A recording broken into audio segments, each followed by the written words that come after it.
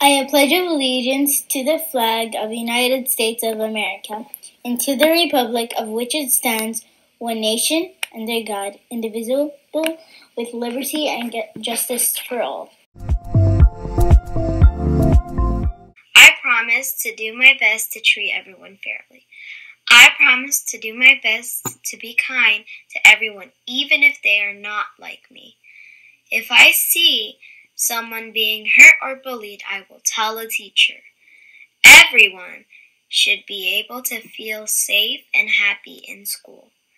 I want our school to be no place for hate.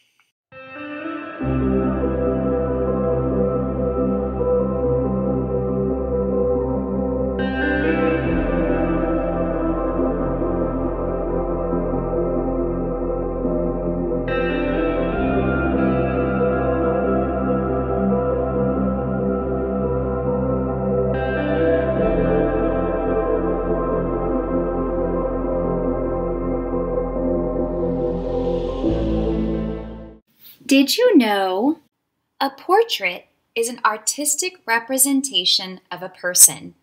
It could be a photograph, a painting, a sculpture, or made of any type of media. Hello, All-Stars. I'm Miss Cresswell, for those of you that don't know me yet. And in the art room, we've been talking about how do we want to feel during our art time. What do you want to improve on or get better at as an artist this year? And how are we going to support each other or help each other to meet those needs of how we want to feel and what we want to get better at? So let's take a look at what some of our students said.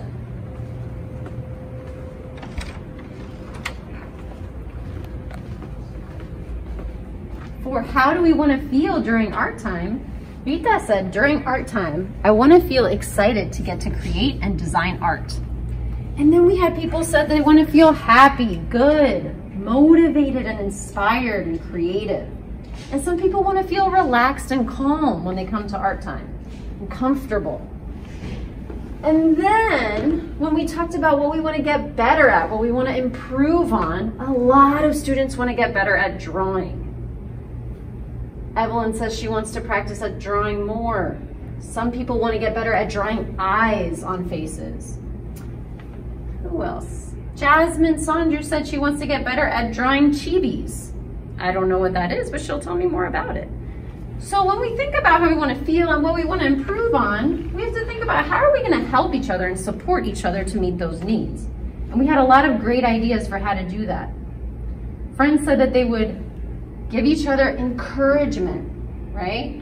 When someone's feeling frustrated or feeling like they're not doing a good job, they would tell them something that they're doing well.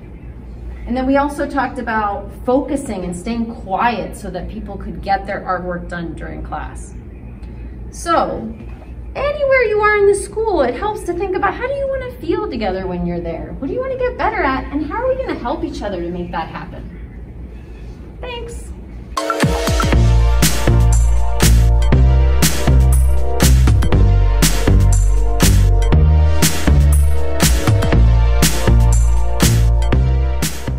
Hey All-Stars! Stay tuned after the news for the latest episode of The Adventures of Twinkle. Peace out!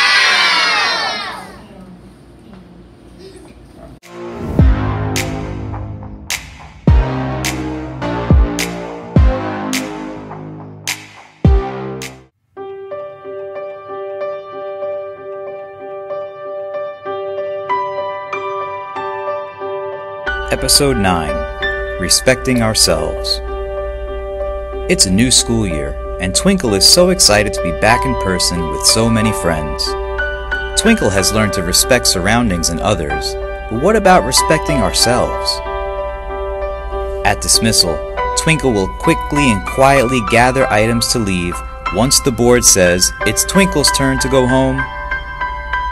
Twinkle knows being quick and quiet helps out with the end of the day. This is respecting self at dismissal. Twinkle knows respect makes school a better place. What are more ways we can respect ourselves at school?